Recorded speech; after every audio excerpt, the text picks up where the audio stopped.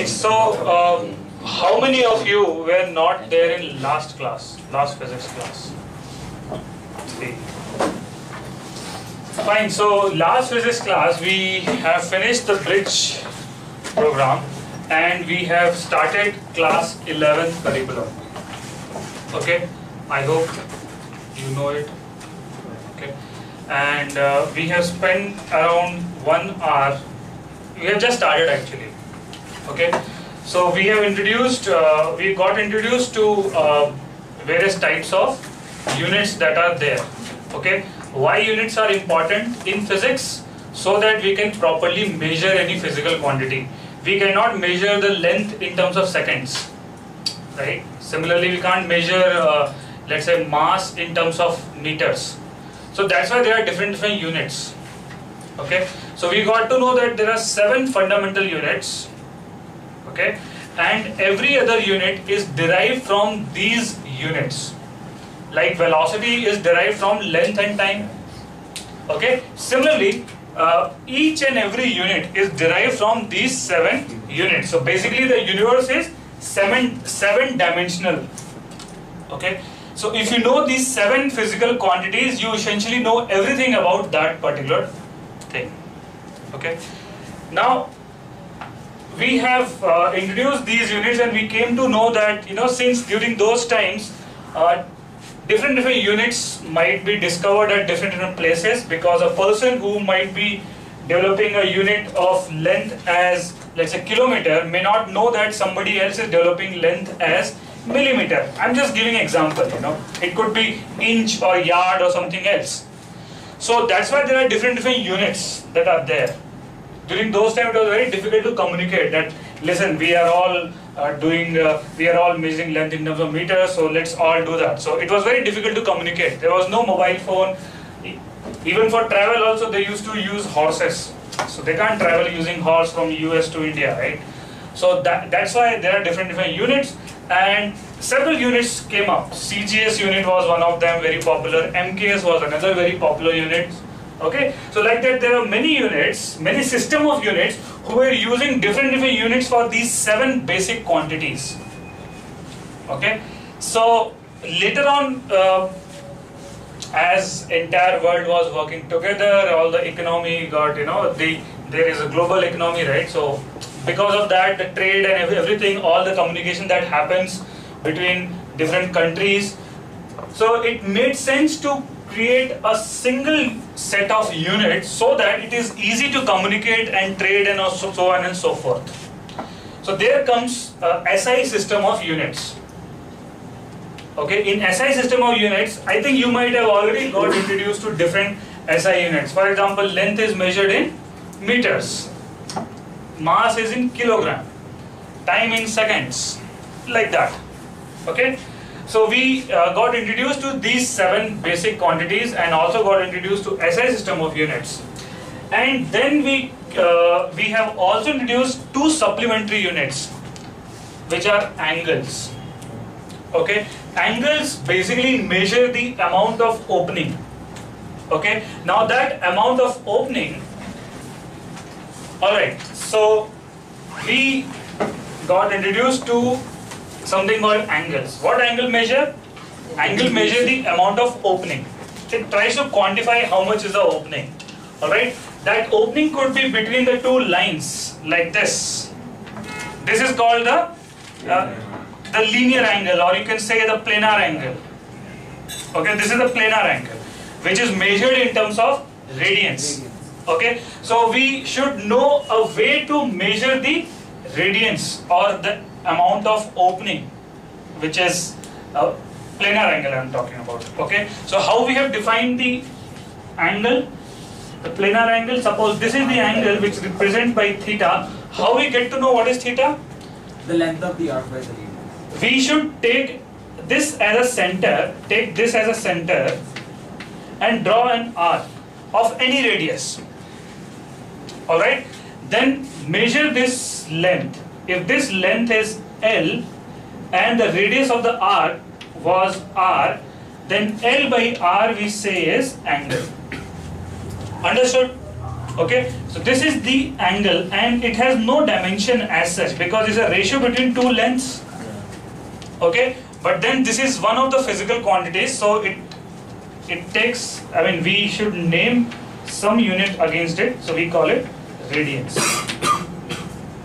Alright, so this is how the angle is quantified. You can take any radius. The ratio between arc length divided by r will be always fixed. And more is the opening, more is L and R. Sorry, more is the opening, more is L.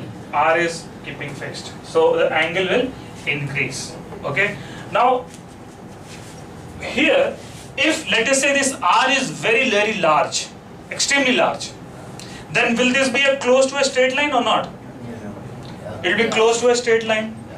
Okay, so we are going to use this kind of approximation to find out the great distances soon. Okay, just, I mean, I have coined this thing that if radius is very large, then this is close to the straight line. Okay, and if it is a straight line like this, you can claim that, okay, this is R, this is some other length, that is some other length, because this length is less than the R. Okay, but essentially we are treating it like an arc if R is very large. So all these lengths, the point connecting this point to any point on the straight line should be same. We are treating it same for all practical purposes. Okay, if R is extremely large, like 1 lakh kilometer and things like that. Okay, and more so if theta is less. If theta is like 0.01 degrees, then it will be like this. Extremely less angle. I mean, this angle is very large. This is like more than 2 degrees. I am talking about 1 by 1000 of this angle. Then the arc length you can even more approximate like a straight line. Okay, so we are going to use this approximation soon. Okay, now similarly we also quantified last class something called solid angle. What is a solid angle? The amount of opening which has through the surface like this. This is the amount of opening in 3D. Okay, this is also quantified. What is the value of this? Suppose this is the amount of opening, this one. How we quantify this? This is denoted by sigma, sorry, ohm. So how to quantify this? It's the radians.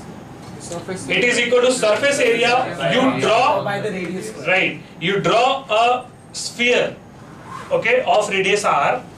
Whatever is the surface area, this surface area divided by r square is this solid angle.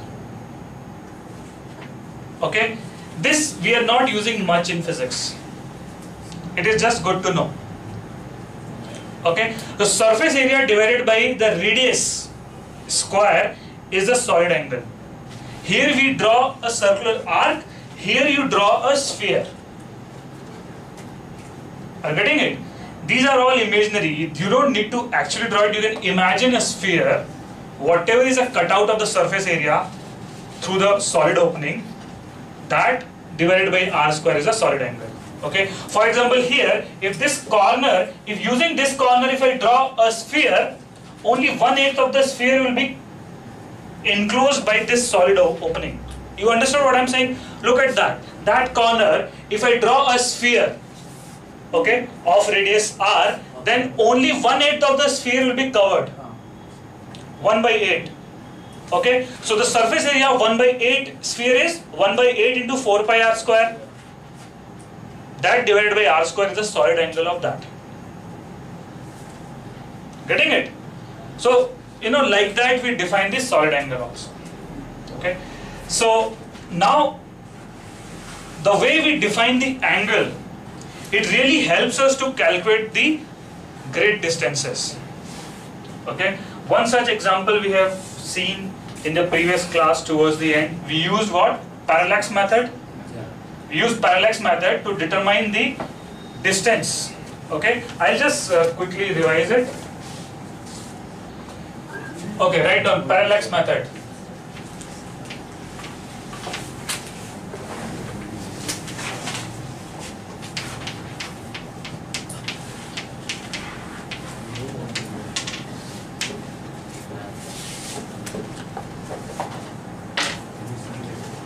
this is what we did last class.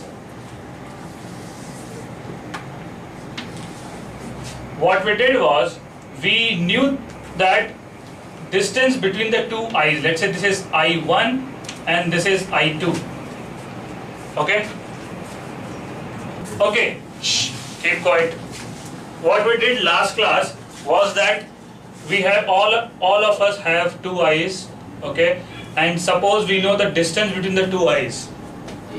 Okay, what we do is that we place, let us say, a chalk or anything in front of us, then we close one of the eyes, suppose chalk is over here, okay, and then look that chalk. What will happen is that your line of sight will pass through the eye like this, and suppose there is an obstacle on the board, okay, those who did not come, it's difficult to, we have to do this again probably. Okay, so what we did was, we have placed few markers on the board like this, right?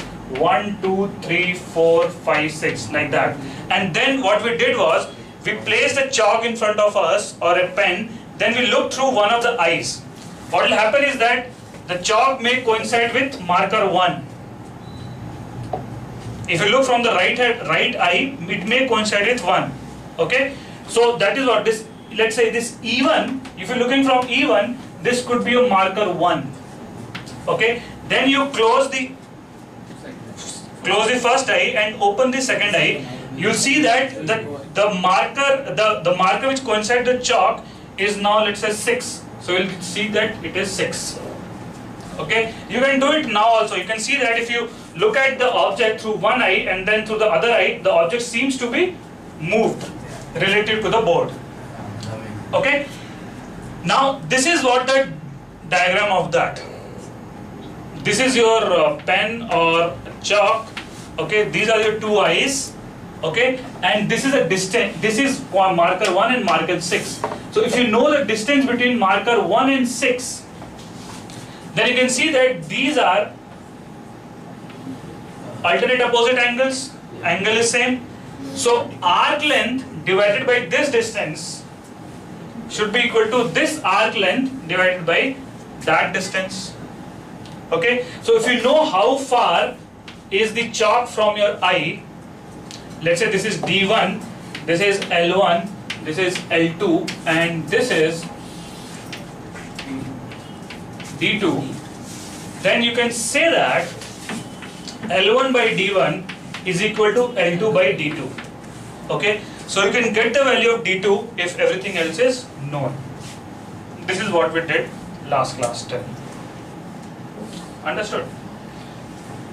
So we continue from here. Okay, we are going to use parallax method, alright, and we will calculate the distances of. How do we get L1 by D1? Isn't it L1 by absolute radius? L1 by D1, arc length divided by the radius. Oh yeah. This is angle, this angle. That arc length divided by D2 is this angle, both are same. Okay. Don't miss any class, guys. It becomes difficult for me to revise what we did in 3 hours in just 15 minutes.